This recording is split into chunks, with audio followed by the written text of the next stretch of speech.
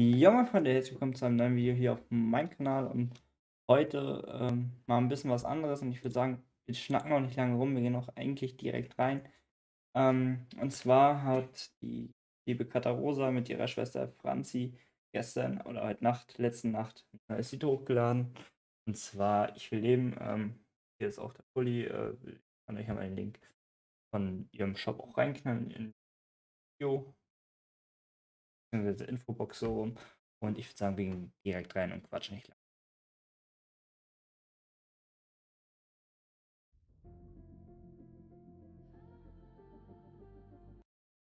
Ich breche es mir gleich ganz kurz ab. Ich muss sagen, das Lied habe ich schon gehört, über Spotify, auch unten in der Infobox. Links zu dem Video auch. Das Video habe ich noch nicht gesehen. Bin selber sehr gespannt. Ich werde die Facecam an. Nein, das war falsch. Wo ist er denn? Ist er weg? Ich finde ihn nicht mehr. Ach da, Web 1.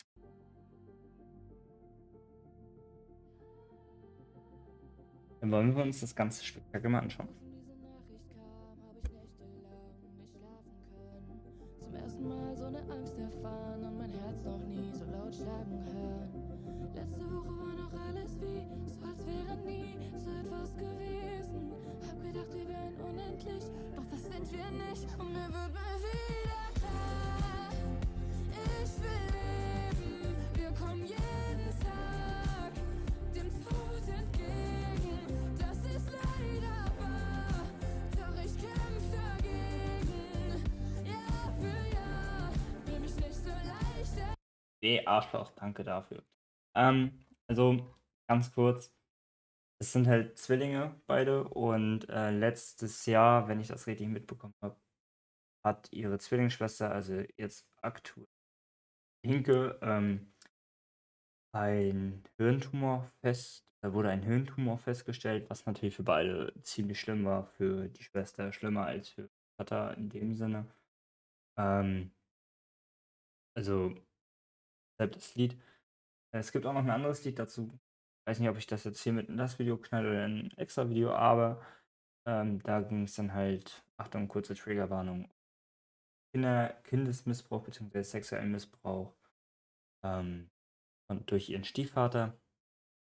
Also, sag mal so, ist schon ein dickes Ding im Großen und Ganzen, aber ich würde sagen, einfach erstmal weiter.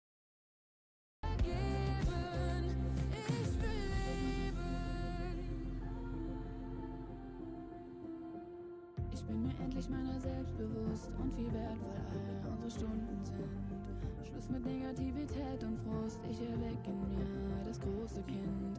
Egal was ist, ich geh da raus und steh mit geschwellter Brust und fang an zu leben.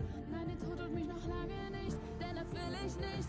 Und mir ist endlich klar, ich will leben. Wir kommen jeden Tag dem Tod entgegen. Das ist leider wahr, doch ich kämpf dagegen.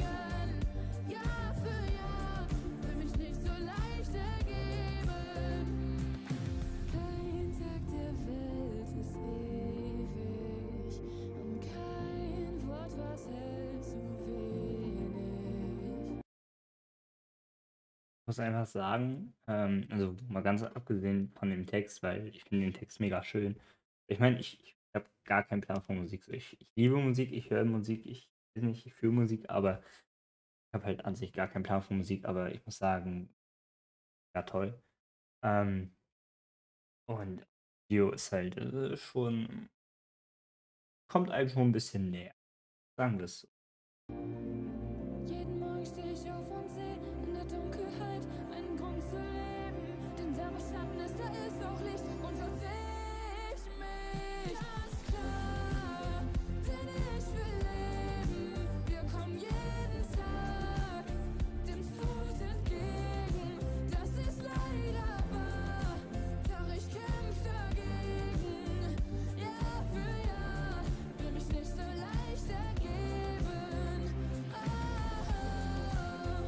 Ich will leben.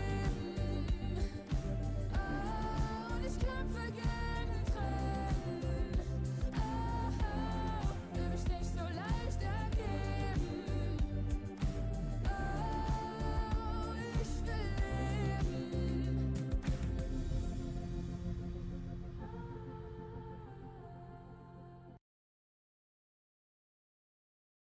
gehe mal einfach in die andere Szene kurz. Also, ja, wie gesagt, also ich finde den Text einfach mega schön. Ich finde beide die sind einfach wie Arsch auf Eimer. Also, wenn ich mal so betrachte, was die einfach für 'n Verhältnis haben, ich weiß nicht, ob das vielleicht durch diese Situation einfach noch mal stärker ist, was halt verständlich wäre logischerweise. Ähm, aber ob die davor halt auch schon krasses, enges Verhältnis hatten. Aber ich finde es halt krass und, ich sage es jetzt auch noch mal hier, ich habe TikTok und das, unter dem ein Video geschrieben gehabt. Die beiden müssen einfach jede verkackte Minute genießen, beziehungsweise alle, die 'n Quiz der Familie haben, genießt einfach jede verkackte Minute zusammen.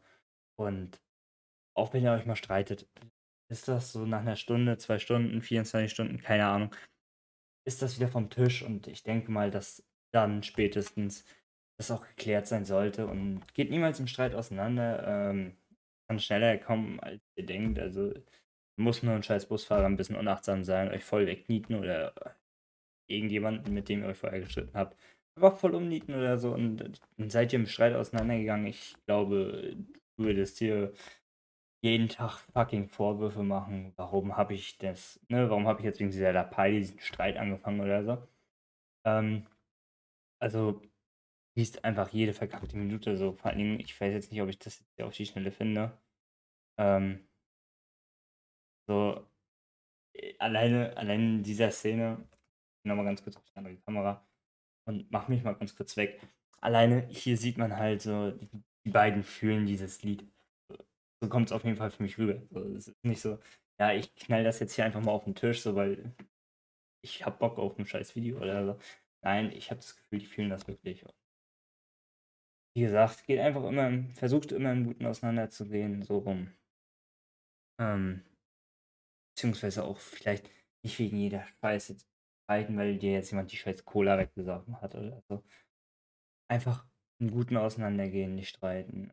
Wenn ihr euch gestritten habt, einfach versuchen, das zu klären, lösen und ja, ich würde sagen, mit den Worten, verabschiede ich mich. Ich wünsche euch jetzt noch einen angenehmen Tag und ja, wie gesagt, schaut mal bei der lieben KATHA ROSA vorbei auf TikTok, Instagram und schaut euch auch gerne die beiden Videos an.